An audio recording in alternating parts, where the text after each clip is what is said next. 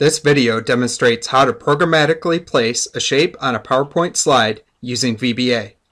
Maybe you have existing slides and want to rearrange the placement of shapes on these slides, but it would be tedious to do manually. Or maybe you programmatically copy and paste shapes onto a slide, but the initial placement is not what you want.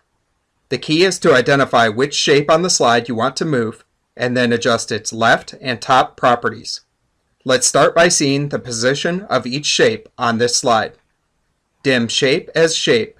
For each shape in application.activepresentation.slides1.shapes, message box shape.name is located at $shape.top, $shape.left. Next shape. Now let's modify the position of the first shape on the slide. Dim shape as shape. Set shape equals application.activepresentation.slides1.shapes1. Shape.top equals 350. Shape.left equals 500. The hard part might be identifying the shape to move, since there are typically many shapes on a slide.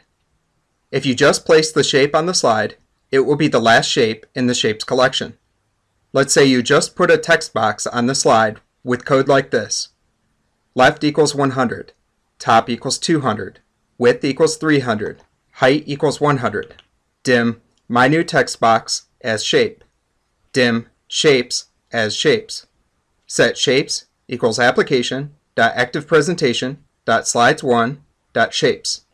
Set my new text box equals shapes.add text box MSO text orientation.MSO text orientation horizontal left top width height.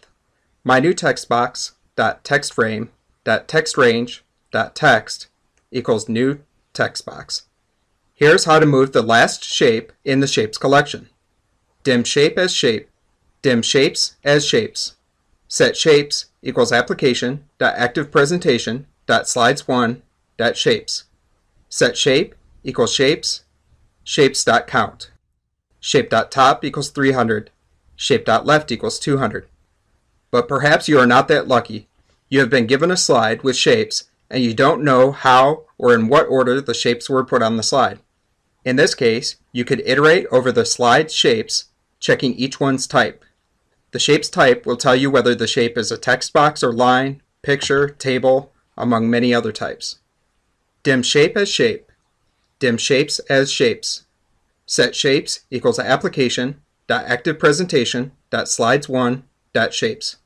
For each shape in shapes, if shape.type equals MSO shape type.MSO text box, then message box shape.name is a text box and I can change its position with top and left properties. And if next shape. Finally, if you have control over the slides, it is best practice to name your shapes as you put them on the slide.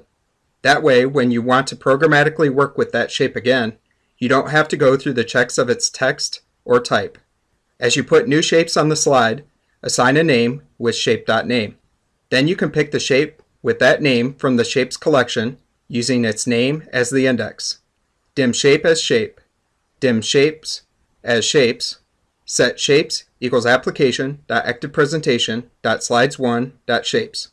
Set shape equals shapes with an index of text box 3. This is the name.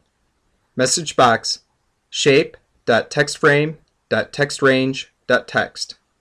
If this video helped you, please watch my other videos. Give this one a thumbs up and subscribe.